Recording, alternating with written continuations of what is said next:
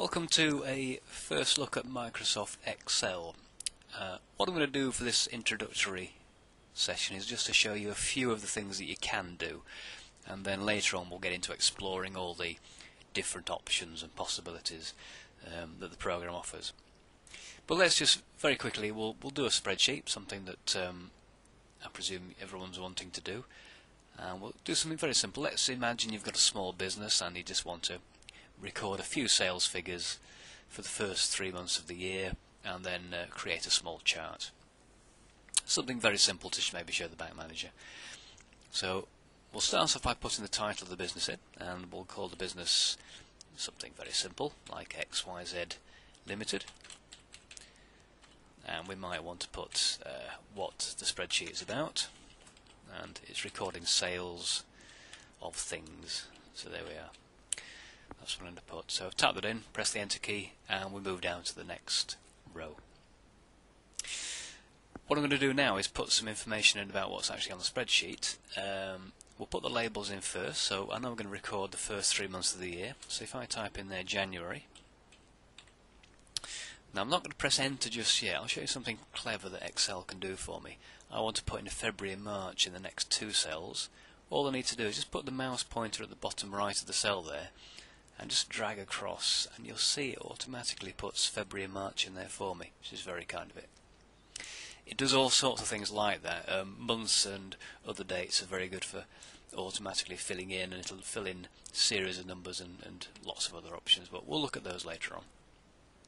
So I'll put in some details about what we're actually going to sell down here, and we're selling some very simple things. Sweets, crisps, and pop. There we are. Sort of thing you might want to sell in a newsagent. And I'll put some sales figures in for these items.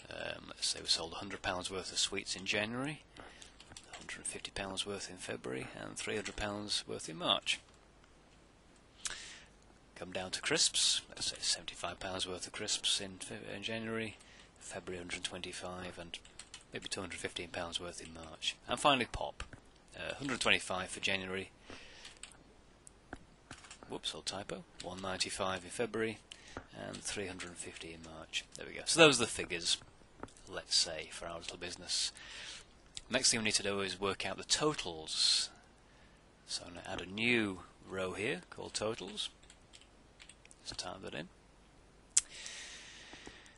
Move across to the next cell. And to do the total here, we can do it very quickly. What I'm going to do is select all 3 cells there and press this little magic button up here called Auto Sum, and have a look what happens when I press that button. There we go. The totals pop in automatically for all 3 columns. I also want to work out the totals for each of the 4 rows there, sweets, crisps, pop, and the grand total, so add up the totals column. So I'm going to put another label in. It's called totals at the end of that row of months in column E, and again I'm going to select 1, 2, 3, 4 cells, click my auto sum button, and voila, the totals go in automatically. Obviously this 1635 figure is equal to that, and is also equal to that, so they should match. You can actually test this, so you might notice down here at the bottom of the screen, as I select the numbers, it automatically tells me what those are added up, so you can actually verify that Excel is calculating correctly, which I can promise you it does do. Well, that's our table of numbers. Looks very interesting, but it looks a bit plain, so I'm going to jazz it up a little bit, make it look interesting. First thing I'm going to do with our title is to make the title go across the whole table of numbers. And so I need to select all the cells that the title goes across, including right up to the end of the table. Little button here called Merge and Center. Click on that. What that does, it merges all those cells together, centers the actual text in the middle. We might make that bold. We might possibly underline it. There's some border options here, so underline it there, and give it a snazzy yellow background. There we go. I'm going to make the labels all bold. That's January, February, March, and totals, and sweets, crisps, pop, and totals. Make those all bold. I'm also going to actually separate the table of information from the title, so I'll insert a row here. Just insert that. Now at the moment that's gone all yellow, I don't really want that. And what I can do here is select the whole row, go to the edit menu, come down to where it says clear, and choose the all option, and that clears all the formatting out of that row, so it's now nice and plain now. I might also want to make the totals all bold here, just to highlight those for anybody looking at it. So we select all those, bold, and I might even want to put a grid on the whole sheet. Now there is a grid there already, but when you print it the grid won't show up. So to put a printing grid on, you need to click on the borders option, click on the grid button, and there we are, there's a grid. Maybe highlight these totals.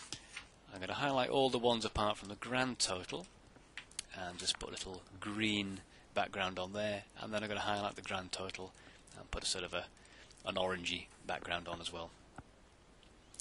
Okay, that's the numbers. Bit more formatting perhaps. Let's just make it look tidy. Because we haven't got decimal places on there, I'm going to center all those numbers so they all look nice and neat. You wouldn't perhaps normally do that with counting numbers, but just for this example I'm going to do that. The last thing I want to do is create a chart just to illustrate how the different products compare month by month. To do that, all I need to do is select the 3 months and the 3 ranges of products, not the totals because that will distort the chart, so I leave the totals out, and then I go to my chart button here, click on that. The chart I want is already highlighted, and then all I need to do is click finish. There's my chart, just move it across so it's nice and tidily underneath. And so there's my spreadsheet with the chart. Now because I'm going to go and see the bank manager, I want to show him that I'm talking about money rather than just perhaps units of things. So I'm going to highlight all the numbers and turn that into currency. Now what I want you to do is keep an eye on this chart here. At the moment it's just got plain numbers. And I'm going to go to the format menu, click cells, select currency. There's the sample, that's fine, but I don't want any decimal places, so we're going to change that to 0. Click OK. So now my table's updated with pound signs, but also the chart is automatically updated as well, which is quite clever, isn't it? And there we are. That's a nice spreadsheet which I can take to the bank manager, and he will no doubt give me a loan of, well, who knows how much, or throw me out, one of those possibilities. So that's the first look at Excel. Shows you how quickly we can put some information together. And just finally, just to show you the whole point of using a spreadsheet rather than a scrap of paper and a calculator. If, let's say, I'd made a mistake on any one of those figures, normally I would have to go and recalculate everything. But here, let's say somebody comes along and says, well, you've made a mistake there. January should be £95 for sweets. If I type in 95, watch all the numbers change. Okay, you probably didn't see that, so it happened so quickly. I'll undo it. What will change is the total here, and the grand total. So I'll do that one more time. Keep an eye on those 3 cells. There we go. And you probably also didn't quite notice, but the chart will also have changed as well. I can show you that by making an extreme example. If I put 0 into sweets, now you can see that sweets is the blue bar. By taking £95 off that, we'll see the blue bar drop down quite dramatically on that chart on January. And there it goes. In fact, it disappears. So it shows you the chart automatically updates as you update the numbers. We'll put those back in. There we go. And that's the reason you use Excel. It just saves you so much time. It automates so many of the things that you would do manually and take hours. It can do in seconds. So now that you know that it's a good thing to do, let's go on and learn all about it and turn you into an Excel expert in the next session. Thank you very much.